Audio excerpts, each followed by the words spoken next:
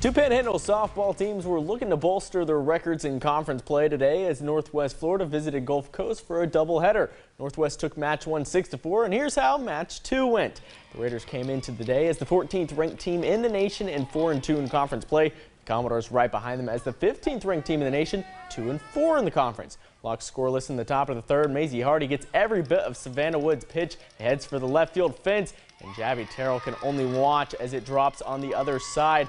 Hardy comes soaring down the home stretch and puts an emphatic stomp on home plate as the Raiders take a 1-run lead. Bottom of the inning, Morgan Roden looks to get things rolling for the Doors. She keeps this one fair left, but the outfielder fires to second, and Sydney Stewart receives. She is out. A huge defensive play for the Raiders as this keeps the bases empty. Alexis Wadsworth was excellent on the circle for the match, giving even the best batters for Gulf Coast all kinds of fits. She would go on to earn the shutout, and the single-run homer by Hardy was all the scoring in this one. Northwest Florida sweeps the day. 1-0 is the final score.